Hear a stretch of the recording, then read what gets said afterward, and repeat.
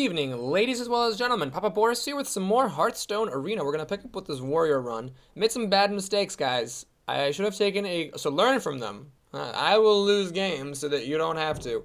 This should have been a cruel taskmaster, this Ironbeak Owl. And the other big one I would say is this Brawl should have been, I forget what the hell the thing's called. It's the weird epic from the Grand Tournament. It's a 5/3 for 4 that damages adjacent minions when it hits a minion. So definitely screwed up. I actually don't know if that one only works when you attack, like if it's only while attacking it hits adjacent minions, or if it is attacked into. I believe it's only when it is attacking. So it's kind of weird. You drop it, it's only got 3 health, the opponent has ample time, and it's very easy to get rid of it before it can attack. But then again, if it doesn't get dealt with, it's a 5 attack minion, drops on turn 4, and it has the extra potential to act as removal. Tugboat! Oh, what an awesome name. Revenge, I think, is like 3 for 3, showing up in opening hands, now 4 for 4. Weaponsmith, do I keep it? I can coin it on turn, I'm going to keep it. This deck, I don't really trust its curve. The extra potential of getting another 2-drop is just not worth giving away this 3-drop. Okay, so as always, it makes no sense to coin the 2-drop here. Maybe if he were a paladin, but he can just wrath it to death. So there's really no point in playing it. And he passed on turn 2, so he's got a slow start, so that's great. It would have just been throwing away the coin for 2 damage if I had coined this thing out. Okay, well, all my 4-drops showed up. So we have a lot of options here. I could coin this for removal, or coin this for removal, or coin this just for board presence. It has the most health of all my 4-drops. And the fact that its damage is low doesn't matter as much since I've got this guy to back it up.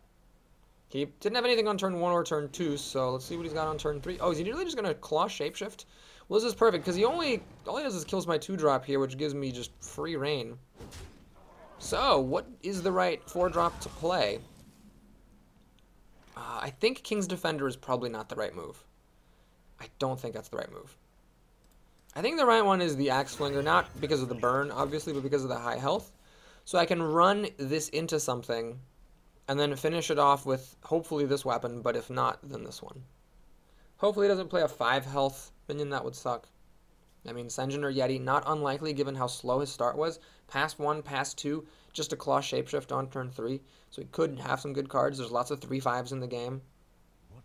But yeah, if I have to... Whoa, geez. Well, now we've seen everything, ladies and gentlemen. So Astral Communion is not a good card in the arena, because you can't really build your deck around it unless you're fucking insane. And he did have a slow start, so it is possible, it's actually possible that this guy is grade A, capital K crazy, and actually did get an early Astral Communion and then take like the highest minions that he could. What did he throw out of his hand? He had an Iron Bark in there. He had like a, he had like a couple of 2-drops, like a Panther, I think. And he passed on turn 1 and turn 2 and pretty much did nothing on turn 3. So yes, this guy is capital A crazy, capital A, capital K crazy. Here what I'm going to do though is I'm going to just play Sludge Belcher and hold this off for 2 turns. I think that's the most sensible thing. What are the odds he's going to top deck an answer? Not that high. So I could have like whacked it or something and popped off its shield and whatnot, but really, why not just use the Sludge Belcher for its intended purpose? And just keep on whacking him for 6 damage a turn. That'll kill him soon enough. Plus, I've got a lot of damage here. 7 in 1 turn. Then this is 6. Or 9 if I play it while the slime is out. See if he did get a... I mean, if he top decks perfect cards, of course, being a 10 mana, if someone top decks perfect cards, they're going to win. Okay, so I'm hoping that the Ooze survives. And that nothing dumb happens. Okay, this guy didn't die. And my Ooze survived, so he can't Shapedrift away my Korkron. In fact, this thing got hit twice, which is pretty unlucky for him. I could Brawl here. That doesn't seem like it's that worth it, though. Okay. What do we do here? I think I want to actually play this while I've got it. Taunt, that is. And I've got lots of health to work with. So, wait, can I kill him? 4, 6, 7, 10, 13. I can't kill him. You know what? Whatever. I could have cleared the board and been pretty safe, but why don't we just go for broke here? He's not gonna kill me, and I'm threatening lethal with a Gorehowl. He has to top deck a taunt, so I feel like it should be okay. Let's say he does top deck like a Sludge Belcher. Yeah, it's not great. It's definitely not great. I'd have to like brawl and whatever. So Astral Communion is. I mean, the thing about Astral Communion that you always have to be afraid of if someone is playing it in the arena against you is that if they top deck the perfect cards, they will win because they have 10 mana, so they're just gonna win. If he top decked a Nourish and then like a Sludge Belcher and 2 other good cards, and then the following turn he played like 2 more 5-drops or a 6-drop and a 4-drop or like an 8-drop and a removal, he would have won.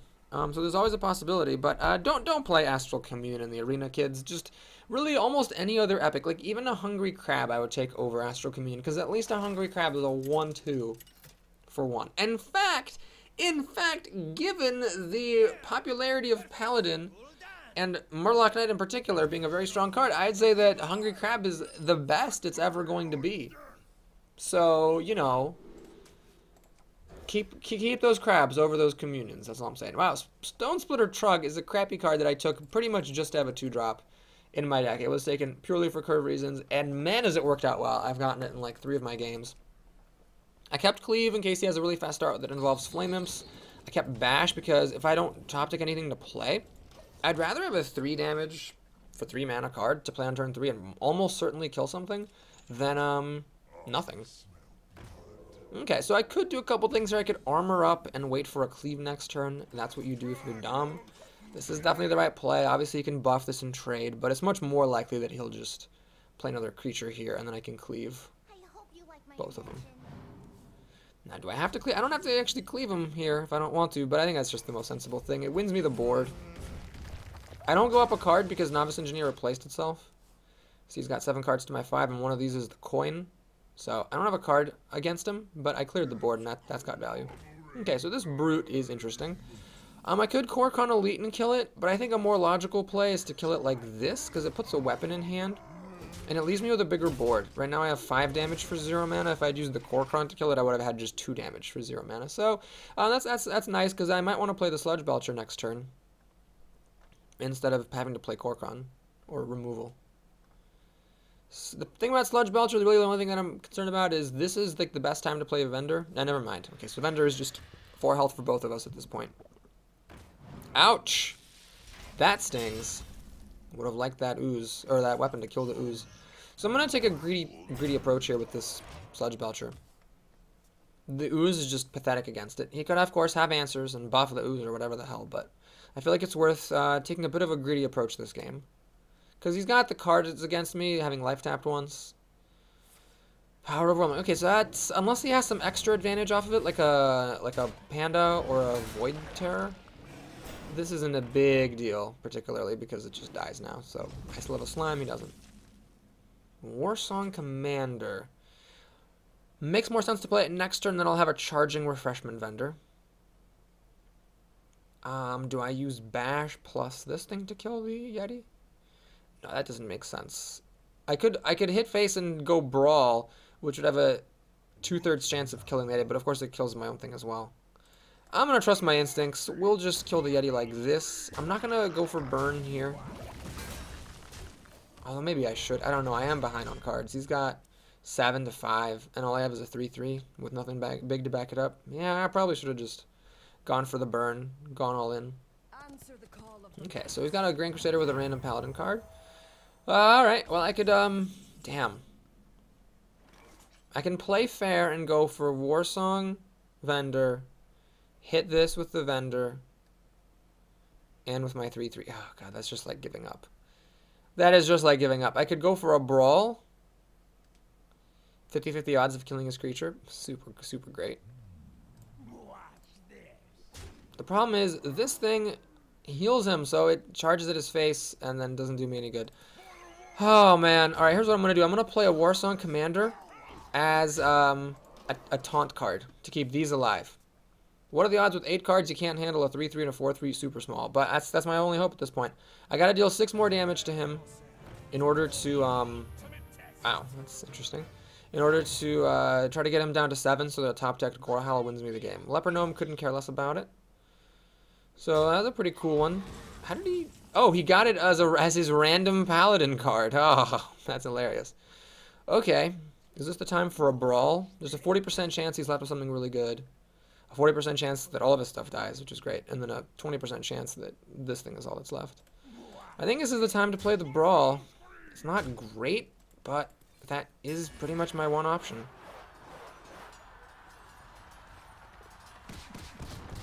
Okay, he lost his big cards. Kept his Leper Gnome. It's not worth bashing because at this point I'd honestly rather bash his face. So he's down to 8. Top decked Gorehowl almost kills him. This is unplayable, unfortunately, and I have to find some other damage. Alright, this is actually a pretty big board from him. He's got 9 damage a turn, which is going to eat up through my armor pretty quickly. Hungry Dragon, huh? Gotta play it. It could just take up time of his killing it. Refreshment Vendor. It's like giving up, I think, to play Refreshment Vendor. So we're going to just pass. So he's down to 8. I need 1 more damage somewhere. So I've already used both Korkrons. I have a Kraken. So I have to top deck a Kraken and then Gorehowl. Okay, so alright. He's going to get a bunch of cards. 3 cards. And he's got 14 damage on the table. Well, do I bash execute the 9/9? Is that what I do here? Obviously, any kind of chance of winning is a stretch at this point. Owl. Alright, I think that makes the most sense, is to silence this. The question is, do I bash execute it? Or do I bash execute this? I can't bash. My one hope here is that he ignores this owl, lets it hit him, or he like life taps for some reason, or plays a flame up, or just something a little bit careless, and then allows me to kill him with bash Gorehowl. I mean, that's pretty much all I've got. That's all I got going for me. So I think I have. Can I survive for 2 more turns? Let's see, if I top deck a Kraken, I Kraken his face. He's gonna have 9 to 13 damage. Yeah, I don't think he's attacked with his Cult Master yet. Yeah, he's actually gonna kill me. Shit. On a stick. I should have bashed his face last turn to get the armor in, and then I might have then if I had top decked the Kraken, then I could have Krakened his face, and then I could have top decked Gorehowl and win. Obviously, it's all a very, very big stretch. Did I horribly misplay this game? Honestly, I don't know. He just got a bit of a lead on cards thanks to his hero ability and thanks to having answers to what I played. And that was it. Oh my god, please life tap. Please life tap. Come on, you want that recruit. You want that recruit. Oh, he silenced his own thing. Oh, fucking Annoyatron. Alright, well, let's not make the same mistake twice. I don't think I have enough time. Like, even if I top deck what I need to win, I can't win unless he life taps. Or plays a Dread Infernal or something. Because he can kill this easily, and he deals enough damage to kill me next turn, unfortunately. Because this is 9 damage, and I'm down to 8 health. Yeah. Fuck. Well, this would have been. This in this game was worse than a generic 3/5. Had I been a generic 3/5, I could have played it earlier, hit him in the face with it maybe. So here we're gonna take a little risk. And it's a long shot, but he might throw his 5/5 and his 4/4 at my Kraken, missing that he has lethal. I don't really see that happening. He says thank you, which is bad manners, but it's I made the right play, so fuck you, because that was my only way of winning. If I had hit his thing, I wouldn't have been able to kill him. Alright, so he says sorry. Oh wow, you're so clever. You say thank you after you win, and then you say sorry before you do the killing blow. Wow, you're so creative. Are you like in honors 3rd grade? That's so impressive. Okay, anyway, so we're 3-2, which is not very good. I might just end up losing this. So those misdrafts, the Owl for the Taskmaster and the Brawl for the 5/3, both just hurt me. Granted, in that game, if the Brawl had kept one of my minions alive, it might have been able to deal the 1 damage it needed to. Then again, I never did draw the Gorehowl, so yeah, Refreshment Vendor was a total fail, and didn't top deck what I needed. Amingo the Hunter. Well, it's probably the one I have the best chance of beating. And we have pretty shitty opening hand here. Alright. I'm just not going to keep either of these 4-drops. There's a lot of 4-drops in the deck, so I might as well just mulligan them away. I'm probably going to get other 4-drops, and increases my odds of getting a 2-drop. Didn't happen, sadly, so I can coin this out on turn 2, but then I have nothing on turn 3. Although I guess I'm making a recruit then, so kinda worth it. The problem is if this dies, then turn 3 is just armoring up, which is dumb. In that case, I might as well just armor up on turn 2 and play this on turn 3 and save my coin.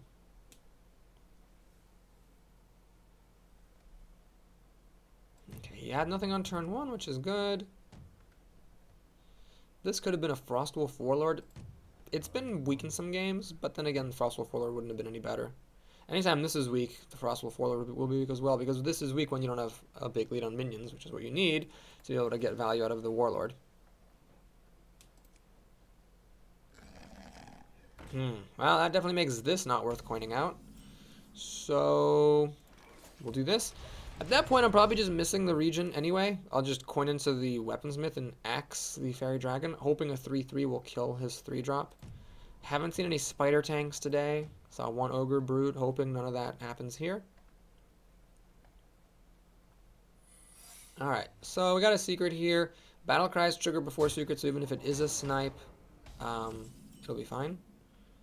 And really, with the addition of Bear Trap, it's just very difficult to predict what hunters will have nowadays. It's actually Snake Trap. Oh, it's Snipe. I just attacked so fast that the Snipe delayed activation. Okay, so he killed a 4-drop with a 2-mana spell, but I got to get a weapon. And now I might play Hungry Dragon, because this will kill not all, but most 1-drops that will spawn out of the Hungry Dragon. Slow turn for turn 4 here. Just a Loot Hoarder and a pass. So I think this makes the most sense. Hopefully he doesn't get any injured Faldeers or anything like that. Hungry Crab. Well, I might as well kill the Loot Hoarder. So it gives him his card now, but leaves him with less power on the table. Seems logical. Next turn for mana efficiency, I might play Regent Recruit. Ah, this is annoying because it kills my Hungry Dragon. And in fact, I can actually get Frozen Trapped here. Do I check for Freezing Trap with their Elite? I think so. I think that makes sense. It lets me keep my 5/6. So it's not Snipe. Interesting. Okay, so it's not Freezing, or Snipe, or Snake. So most likely is Explosive, but you also have to keep in mind the possibility of the Bear Trap as well. Horse Rider. Pretty good for me to see this. Doesn't do that much for me. He's now actually trying to race me down at this point. So I think the most logical thing is just to play the Taunter. Keep my weakest health minion in the middle against Explosive Shot. Get a nice board presence going. Definitely happy with this over the Frostwolf Warlord in this game. Gorehowl. Well, it might not be that great. I am getting a little low on health. Haven't gotten any of my healing things. He does have Explosive Shot, so good thing I played around it. And then he keeps going for face, which makes very good sense for him. Do I Gorehowl this thing just so I can get the kill? Well, that makes it easy. He's not going to kill me this turn. 13 damage off of 8 mana and 4 cards is a tall order, and I got basically 21 health. So I can Gorehowl all day long, baby. Okay, I think I'll use a Gorehowl here against the 4/4. I'll let my 3/1 kill the 3/3. Warsong Commander. Yeah, I think that's actually probably good here. So I play the Warsong Commander and the Heal Bot, which heals me up to safety and kills that. I gotta admit, that was pretty good. Sad that that's gonna get nerfed. And he's got 3 cards left. Realistically, very difficult for him to burn me out at this stage. Gotta worry about this because this will be 2 extra face damage, and this is probably explosive. It could be Misdirection or Bear, but it's probably explosive. So at this point, I'm effectively down 4 health if I play this. Master Jouster could be a problem. Always such a big joust on this. Not even for the top, but really just the Divine Shield is so huge. Okay. So I think we'll, oh man, this is actually really good. So what I can do here is I can play the Regent and armor up. And the Recruit gets taunt, which is just so solid. And so we execute this thing. I'm not going to Gorehowl it. That would be a little bit foolhardy. I should have probably triggered the Explosive Trap with the Warsong Commander first. I messed up. Well, what I'm going to do here is play the Panda. put the heal bot back in my hand so I can heal more. And let's see if this is in fact explosive. Yeah, it was the explosive. Well, that's fine. I got a couple of 1 health minions, so here's where it's nice to not be up against a mage who can kill this or a paladin who can throw out things that will kill him. And I got the heal bond for some extra healing, so now I'm totally fine on health and ahead on cards. What he needs is one thing, which is big minions. Ah, he gets a 9/9 on the nose. I had it. Shit. Well, that's exactly what he needed, and I just used my execute. Shit on a stick. That's really bad. Oh my god, I could actually lose this. Well, let's play this, I guess. Let's play this. I have 3, 6, 7 damage. Not enough to kill this 9/9. Oh, man. Alright. Can I kill him? 3, 6, 7, 9, 14. No, I can't kill him. So what I'm going to do is kind of go slow against the 9/9.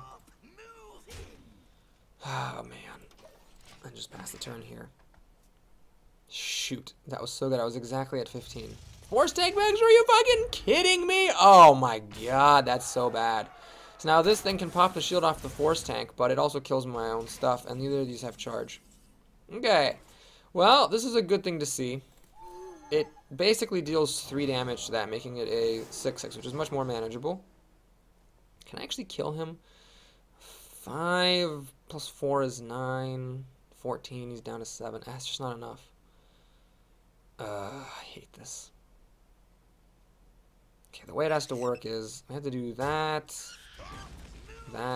and then War Song, your time has come. That, then we'll do that. Plague of Smith, armor up. I'm actually going to lose this game because he top-decked a Crusher into Force Tank Max. Kraken is my main hope here. I got 2 of them because after he pops the shield killing my Smith, I can Kraken plus the heal bot to kill off this Force Tank. That's just the only way that I can do it at this point. Oh my god, it actually happened. But am I dead anyways? I'm dead anyways because so I pop the shield, Kraken plus Smith kills that, and then this is exactly enough damage to kill me. If I play the Abomination, I still am dead. No, wait. If I play the Abomination, I can live. That has to be the way to do it, unfortunately. It's not a good thing that happens here, but I have to do it like this, where I armor up. And let's just think this through real carefully. So the Force Tank Max will kill me if it's allowed to attack. So this has to be dead, basically. So I have no choice. Wait, could I have killed him? 7 plus 5 is 12. No, I couldn't have killed him. Wait, could I have killed him? Oh my god. Oh my god, I missed lethal. I had 7 plus 5 is 12. Plus 4, I had 16. No, no! I am bad at Hearthstone. Oh my god, I am bad at fucking Hearthstone. Shit. Guys, I'm so sorry. I missed lethal. I missed lethal and I lose the game now. Because he pops this. This thing dies. This thing drops to 5 health, which doesn't die to the Kraken, and then it just kills me. Oh my god, but I had lethal. I had weapon plus Smith plus the 3/1. That was 7 plus 5 is 12, plus 4 is 16 damage. Oh my god. Well, could have kept this arena going, but instead I poop out at 3 wins because I'm bad at Hearthstone, and I can't do 7 damage in 1 turn. Kraken doesn't kill this. I've already used execute. Well played, and I lose. Shit on a fucking stick. That just sucks. Well, only got myself to be mad at. Damn. Really fought him to a standstill. He got some really good top decks, and then I had the kill anyways. But I missed it. Well, thanks for watching. I hope you enjoyed that. Please like and or subscribe. It was only my 3rd run ever going below 4 in the Grand Tournament. And it was the 1st run ever going below 4 with the Grand Tournament with a class that isn't Priest. So this is not enough to put Warriors on the back shelf because I really made some bad mistakes. I made some bad drafting choices and some play choices, and I'm pretty sure I could have made it to 5 wins at least if I had not made those errors. So I feel like Warrior, you know, even though it ended up being bad, I feel good about it, whereas Priest, when it was bad, it was like, well, the arena was as kind to me as it needed to be, and I played fine. So this mistake is back now. I don't know why. After you disenchant your cards, they show up as new in your collection, which is annoying. You have to, you know, go through and clear them out. But let's take a sneak peek at our next arena. Okay, it's going to be Warlock or Druid. I hate Warlock. Do I need to play Warlock because I've played Druid more times? No, so we'll definitely do Druid. Thanks for watching. I'll see you again soon. Take care.